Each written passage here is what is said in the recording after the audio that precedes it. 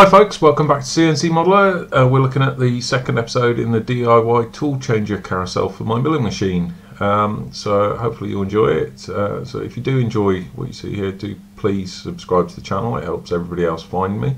And it also, if you like the videos, it helps them find specific videos you think are good too. And if you want to find out more, hit that notification bell. As a quick reminder, we're trying to build this tool changer.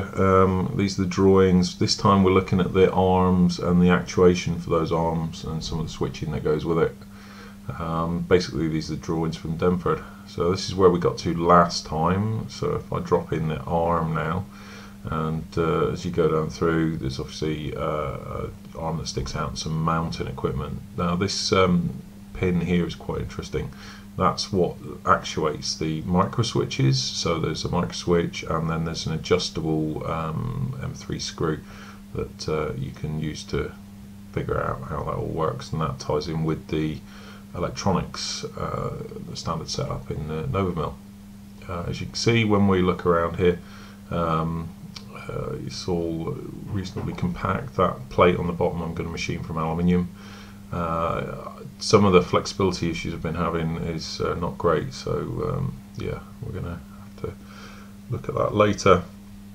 So I also need, because I'm not using the standard Denford actuation system, I'm going to use a pneumatic ram. I need a bracket for the back of that, so this is basically half of the bracket and the eye end to go on the end of the pneumatic ram.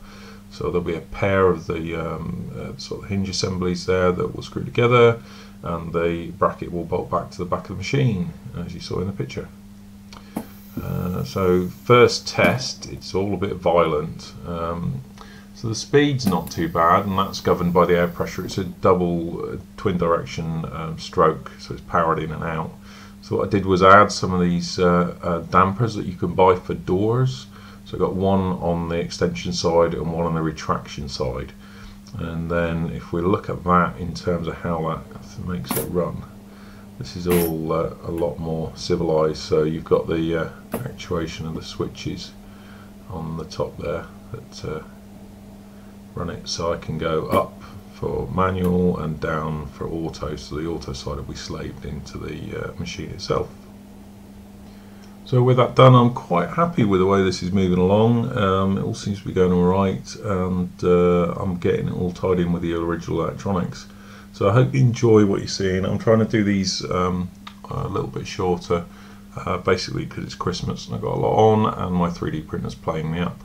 So if you do like what you see, please do subscribe to my channel, maybe have a look at the website, and check out my other videos. So thanks very much for watching. See you again soon. Cheers.